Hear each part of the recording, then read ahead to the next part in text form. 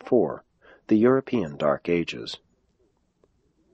The Church, being an adjunct to society and the ally of politics, was doomed to share in the intellectual and spiritual decline of the so-called European Dark Ages.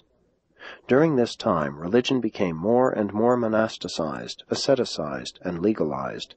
In a spiritual sense, Christianity was hibernating. Throughout this period there existed, alongside this slumbering and secularized religion, a continuous stream of mysticism, a fantastic spiritual experience bordering on unreality and philosophically akin to pantheism. During these dark and despairing centuries, religion became virtually second-handed again. The individual was almost lost before the overshadowing authority, tradition, and dictation of the Church.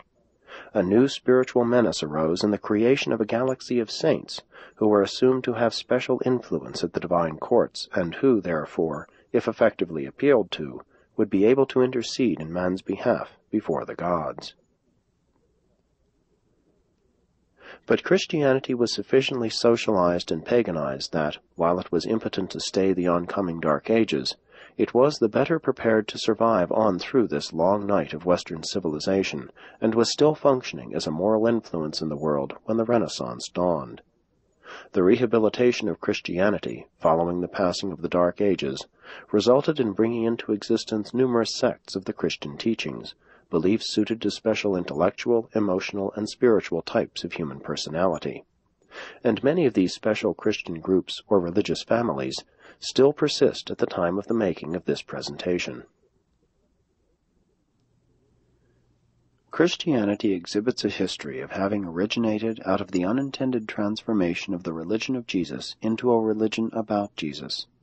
It further presents the history of having experienced Hellenization, paganization, secularization, institutionalization, intellectual deterioration, spiritual decadence, moral hibernation, threatened extinction, later rejuvenation, fragmentation, and more recent relative rehabilitation.